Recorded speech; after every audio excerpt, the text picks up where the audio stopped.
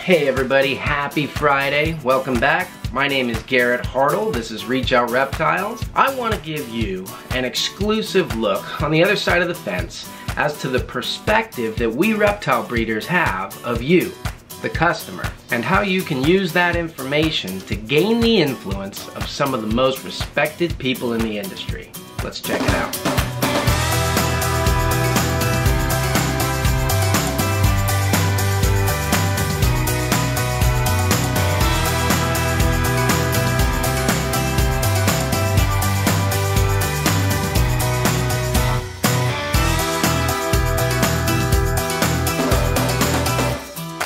Now, a guy by the name of Joseph Wong says that influence is our inner ability to lift people up to our perspectives.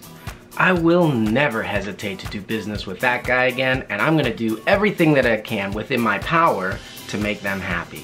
This is the kind of thought that you would want your reptile breeders to have about you.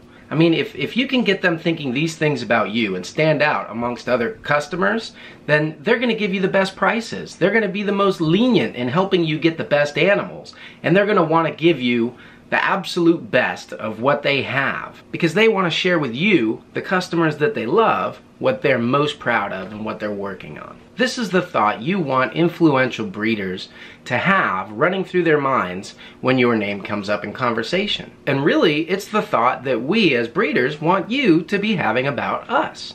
So how do we accomplish that? I think it's about being different and setting yourself apart, which is pretty easy to do, thankfully, in today's world filled with so much negativity. If you can come in with a different perspective than everybody else and treat people with some simple respect that seems to have been lost in today's society, you've got it made. And it all starts with practice, the kind of people that you hang out with on a day-to-day basis. Remember, you can't hang out with negative people and have a positive life. It just doesn't work. Okay, so let's check out tip number 1. You want to have a mentality of what you can give rather than what you can get. Okay, no matter where you're spending your time, you want to promote what you love rather than bash what you hate. That's going to bring a positivity to every interaction that you have with the breeders that you're reaching out to. And it's going to be something that sticks with them, and and they'll remember that. That'll last.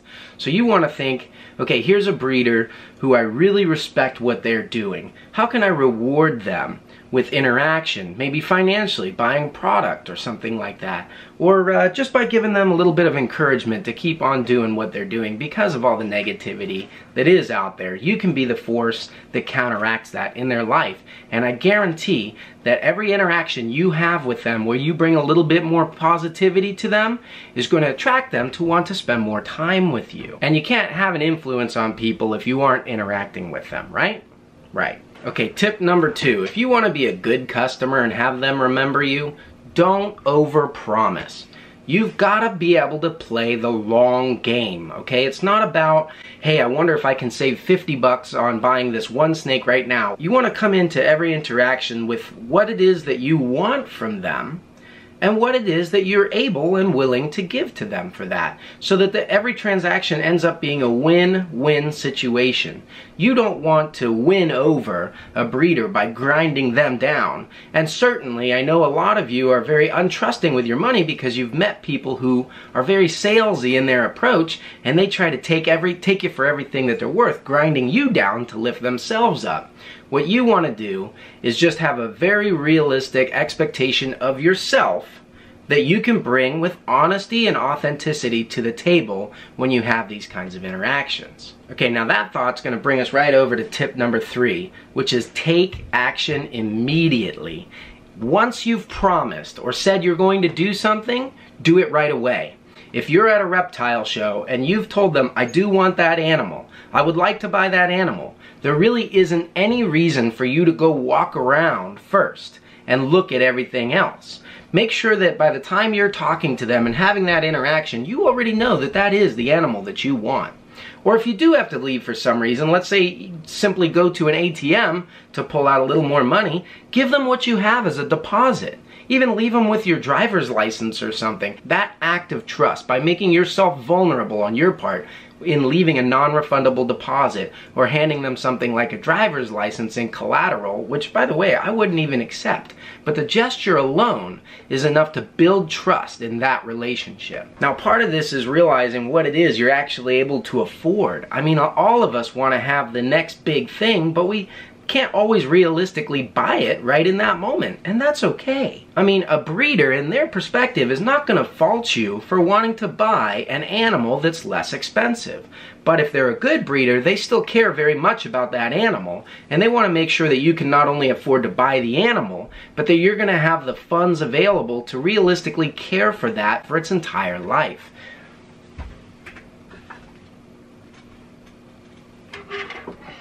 If you have something like a Superdwarf reticulated python, I mean, sure, they're small. This girl's already 2 years old, and they don't take as much as say, a mainland reticulated python, but they're definitely going to cost a lot more in maintenance than something that you can easily just go buy a starter kit for at Petco. And let's say that you do have to do something like stretch out paying over the course of a few weeks or a month or so.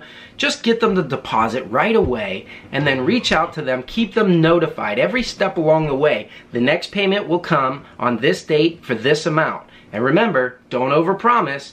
Hit those dates. If you do that long enough, every single time you are on time, you're separating yourself from other customers, looking good in that breeder's eyes, and continuing to build trust, even if they're smaller payments. The thing is, the amount doesn't matter as much as the fact that you kept your word. Now here's tip number 4. I think as a good customer, you recognize that the person who's providing you with an animal that they actually bred, they are the expert in that animal, right?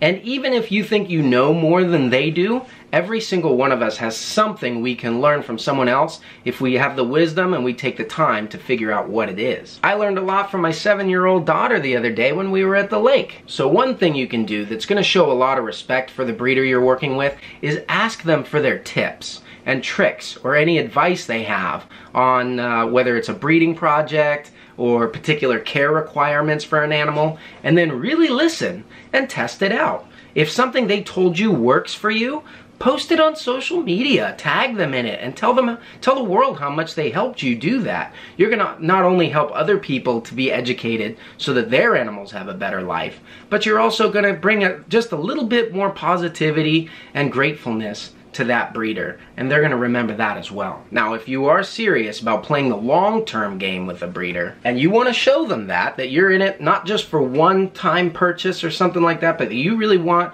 a relationship with them so that you can influence them and be influenced by them, I think a really smart thing to do is ask them for updates. I mean, one of the biggest advantages to have a breeder be always thinking about you as a good customer is that when a unique opportunity comes up, let's say they've decided to release a holdback animal that's just better quality than anything else that they produced that year. If they're smart, they're not going to just go post that online. They're going to reach out to their favorite customer, especially one who made themselves available by saying, hey, if you ever have something unique or special, let me know.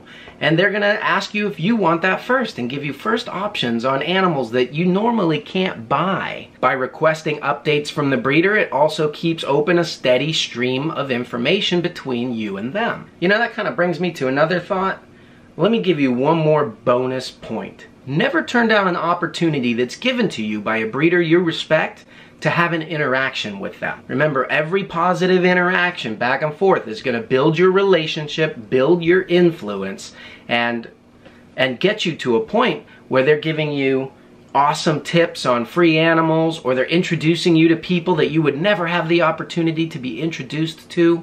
They're taking you in back rooms for tours and really letting you become a part of their lives. Let me give you this opportunity right now. This will help you practice tip number 4, okay? Take a little time and then comment below with your #1 best tip that I could be doing as a reptile breeder to improve the quality of my interactions with you guys. There's your invitation for an interaction with me. I promise I will read every single comment because I want you guys to have influence on my life as we continue to build each other up and just make this whole community a better and better place with every interaction we have. Hey guys, I hope that you enjoyed this episode. If you did, hit a like button, help me to have a greater influence on the world around us, and I really hope you guys have a great weekend. All of us here do. Oh, look at that. Poo on the groin. So much for a positive influence.